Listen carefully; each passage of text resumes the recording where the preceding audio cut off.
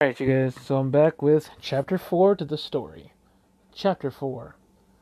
That night, after dinner, I fell asleep. I could feel my body starting to get chills. My heart started beating fast as I went into a dream. In the dream, I was outside the temple. I looked everywhere and recognized the details of the dream. I stopped when I saw myself. I saw a younger version of myself. That's me, I said as I stared at my younger self. The dream suddenly changed, and I was inside the temple. The inside looked destroyed, and many dead, faceless bodies were scattered through the floor.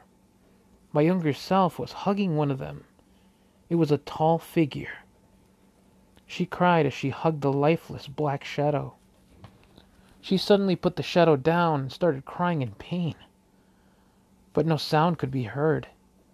I could only see the horror on her face. "What is it? Tell me, what's wrong?" I yelled at the top of my lungs, trying to get her attention, but in the dream, I was only a ghost, watching the events unfold. She couldn't hear me. As I stared at the scene, a shadow gave my younger self a small box, as it had done in my other dream.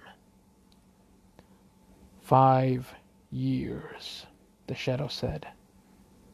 I woke up gasping for air. I tried to sleep, but I couldn't no matter what I did. 5 hours later, Keiko woke up for school. I pretended to be asleep. "Mitsuki, get up. Get ready so we can go.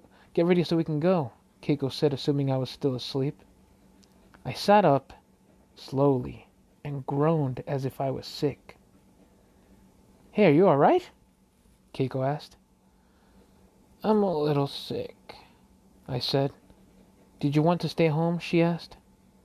"That sounds like a good idea," I replied. "Alright, I'll bring you a cake later like I promised," she told me. "Don't worry, I ate some yesterday," I said.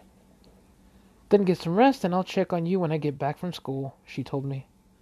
As Keiko left for school, I decided to lay there, in the bed, until I was alone in the house and everyone was gone. When I was sure that everyone was gone and no one was here, I sat on the floor and tried to think about my dream. My dreams tried to tell me something. "I can't remember, though," I said to myself as I started to think it was hopeless. I decided to go outside and walk around town. How can I remember it? That dream, why can't I remember? I yelled as I walked. I stopped thinking and decided to focus on my walk. But as I looked back, I saw that I was outside the city. Note, it would take around 40 minutes to get outside the city, but somehow Mitsuki managed to get outside the city in 5 minutes.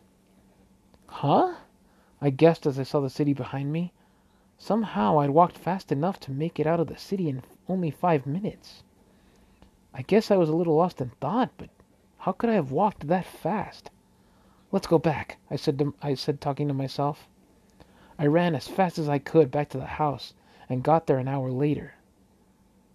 5 years, I heard a voice say in my head as it echoed. 5 years. I repeated the word.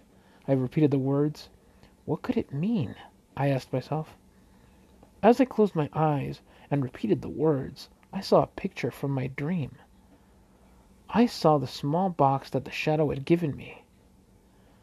That was the dream. "That's it," I said as I ran back home. I ran up to Keiko's room, and in the closet I put out a small square of the carpet. Under the carpet was a hole in the ground. As I reached into the hole, I pulled out a plastic bag.